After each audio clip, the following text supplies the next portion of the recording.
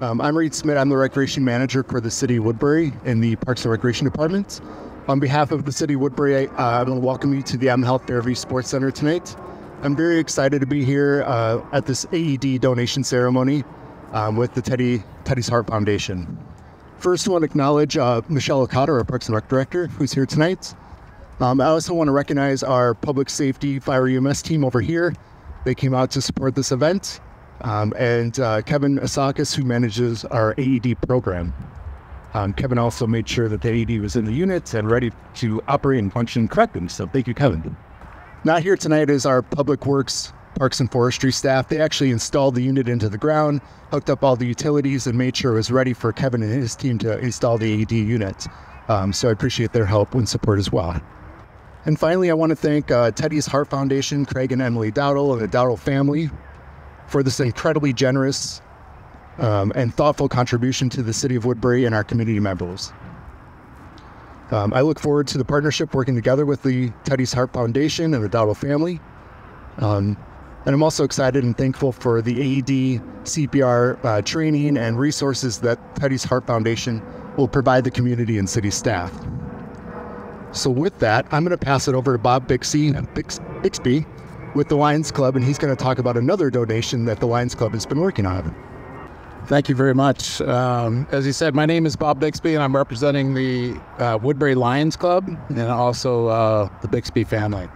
We moved here 13 years ago this fall, and we've been friends with the Dowdle family almost to the day we moved in.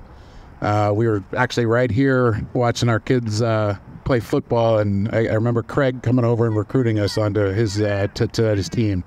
Our son Peyton played football with him that fall 13 years ago when they were in the 5th grade, and they continued playing sports together for several years after until that aortic valve was diagnosed. Teddy loved playing sports. He continued to play or participate in sports with Peyton and all the siblings as a team manager at the high school level, and it was just great to be a part of the Teddy program. Through sports and Teddy and the Dowdle family and all of our kids' activities, it's just been an awesome journey with the Dowdle family. I don't know why I'm shaking so much. It might be this camera. Holy cow. As a leader of the Lions Club, Craig came to me and asked me, he goes, how can we connect with the Lions Club? And we brainstormed a few ideas, and the idea of joining and participating in our golf outing, our annual golf outing, came up. And so this past Monday, we had 125 golfers out. And with the Teddy's Heart Foundation, they really helped boost the attendance and the participation. And we were able to raise $7,000 for the second AED that will be installed at Ojibwe Park this fall. So,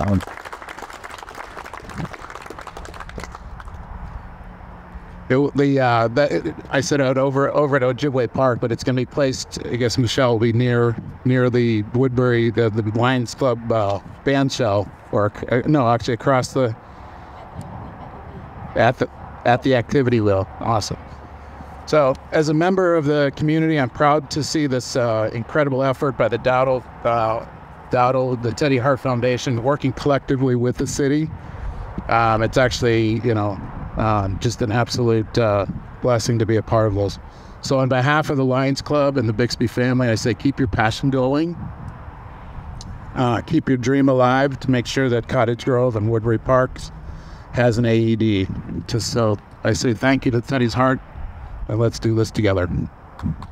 Thank you, everybody, for showing up once again when we were in Cottage Grove on May 4th. Beautiful day. And I think Teddy had something to do with that. And once again, here we are on August 17th, and another awesome day.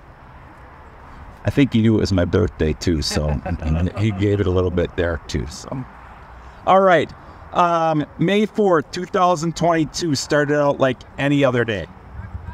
Teddy had been golfing the day before, so missed the game of basketball.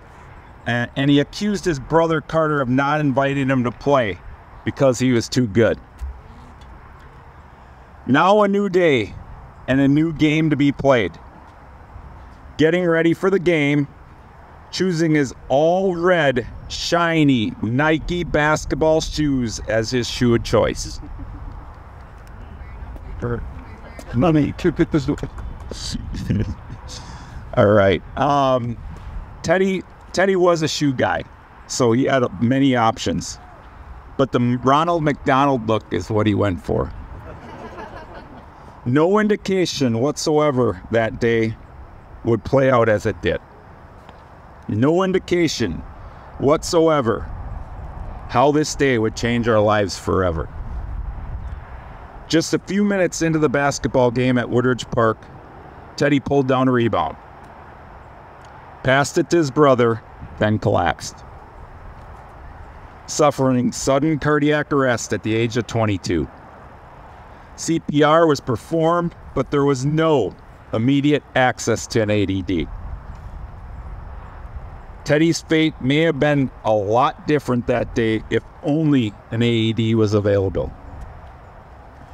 We started Teddy's Heart Foundation to provide CPR and AED training to the community and to fundraise to place outdoor AED units in public parks for public use. We do this so that no other family has to endure this tragic loss. Sudden cardiac arrest is a life-threatening emergency. Only 1 of 10 people that suffer sudden cardiac arrest outside the hospital will survive. Survival depends on the quick action of people nearby calling 911, starting CPR, and using an AED as soon as possible. We know quick response can save lives. Look at Damar Hamlin and Bronny James. Just 2 high-profile cases of athletes suffering cardiac arrest, in which quick action of receiving CPR and an AED shock helped save their lives. We need to be prepared. We need to act and give people suffering sudden cardiac arrest a better chance at survival. It is our hope that adding these safe stations in our parks, that educating and training people on CPR and AED usage, that we are doing just that. On May 4th of 2023, just 1 year to the date of Teddy's passing at Woodridge Park, we placed our first safe station unit there.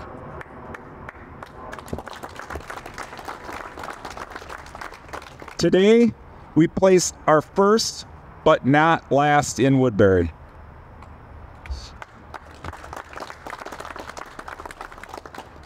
On Monday, as Bob said, we had a fundraiser and made a ton of money. And with that ton of money, we are going to put up our second one at Ojibwe Park, and that will be coming in hopefully 2 weeks. So be ready for that. But we are not done. There's so many more parks and so many more people to be trained in this community. City of Cottage Grove, City of Cottage Grove Lions Club, City of Cottage Grove Athletic Association, the City of Cottage Grove, Woodbury, City of Woodbury, the Woodbury Lions, Eastridge Athletic Association, Woodbury Athletic Association. Everybody, the whole community has been so supportive of Teddy's Heart Foundation. Just today, August 17th, I found out that the City of Cottage Grove has purchased 5 safe station units and will have them within a month. That'll put 6 outdoor safe stations in the City of Cottage Grove. In Woodbury, we unveil tonight's. In a couple weeks, we'll have one at Ojibwe. We're working on putting one inside the nest, and hopefully that can just get this done this year. And then we continue to fundraise. We fundraise, we fundraise, we fundraise. We work hard as a family. And I'll tell you right now, it's not just the family, it's the friends, and it's the communities of Cottage Grove and Woodbury. The support that we get is huge. So what we need is, on August 31st, at the Park versus Eastridge football game at TCO Stadium, we expect 4,000 to 5,000 fans to attend the Teddy's Heart Foundation football game. And we're making it a red out. Both the Park AED and the Eastridge AED are supportive. And they're having a contest who can wear more red on each sideline. All right? So with that, we came up with the idea of selling a $10 t-shirt, a Teddy's Heart t-shirt. You can pick one up online. That's one way. We get $5 of every $10. So can you imagine if 2,000 people buy a t-shirt? We could put another unit somewhere. And then we have our end of the year bash. We're having a taco feed at the VFW. Buy a $20 ticket and you have a chance, if you not even show up, to win $1,000. We'll have band, we'll have games. It's going to be a good time. So stuff like that is just a start. And we've only been at this less than a year. I mean, the Damar Hanlon situation kicked us up a little bit. But for 1 year or less, I think we're doing a hell of a job. Once again, I want to thank everybody for being here. And I want to introduce my wife, Emily, if you want to come up here.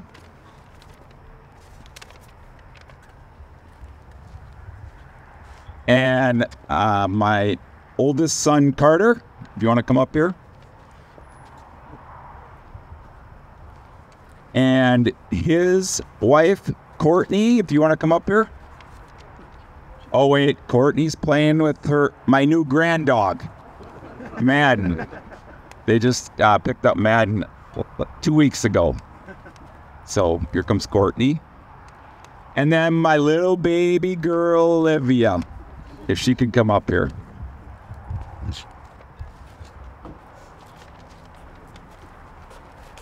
All right. So, like I said, thank you everybody for being here.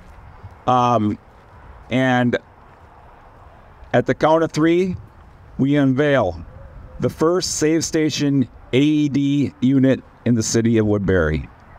1, 2, 3.